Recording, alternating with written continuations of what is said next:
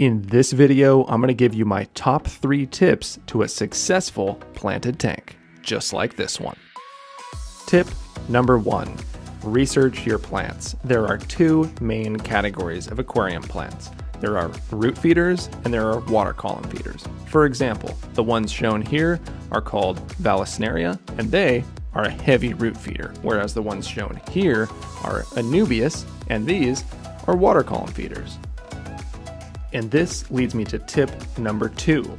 If you're a beginner, I would highly recommend using root tabs for root feeding plants and liquid fertilizers for water column feeding plants.